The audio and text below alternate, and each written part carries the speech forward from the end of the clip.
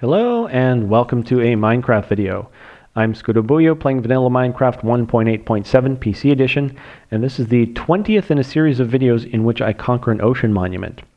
This video is going to be a little different from the standard video in that it's not going to be an instructional video of the strategy, but rather it's going to be a time-lapse of me clearing the water from above the entire ocean monument. So I'm going to take snapshots of me performing each piece of the process and put it up in a time-lapse that we can see from an aerial perspective. Throughout the time-lapse there's going to be notes of things that happened or special procedures that needed to be followed that maybe I didn't talk about in other videos.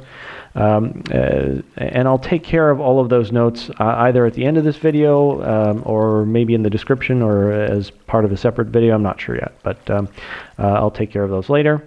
So let's just go ahead and begin the time lapse and watch the ocean monument emerge from the ocean.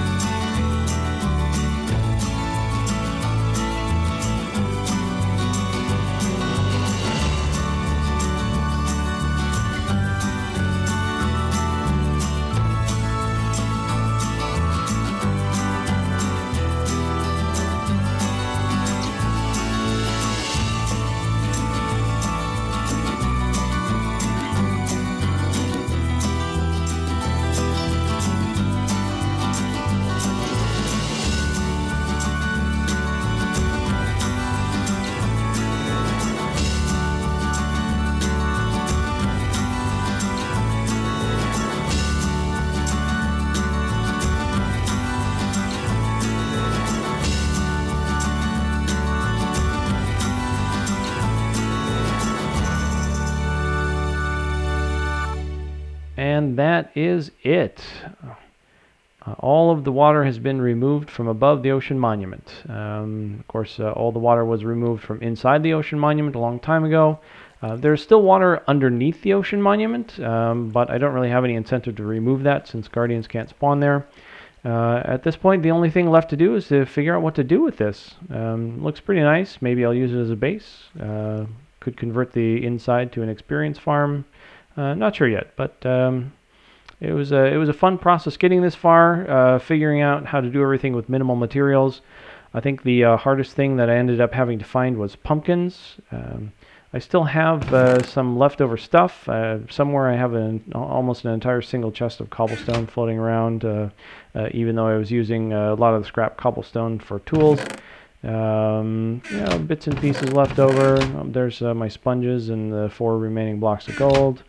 I do have quite a bit of sand left, although almost 1.5 double chests.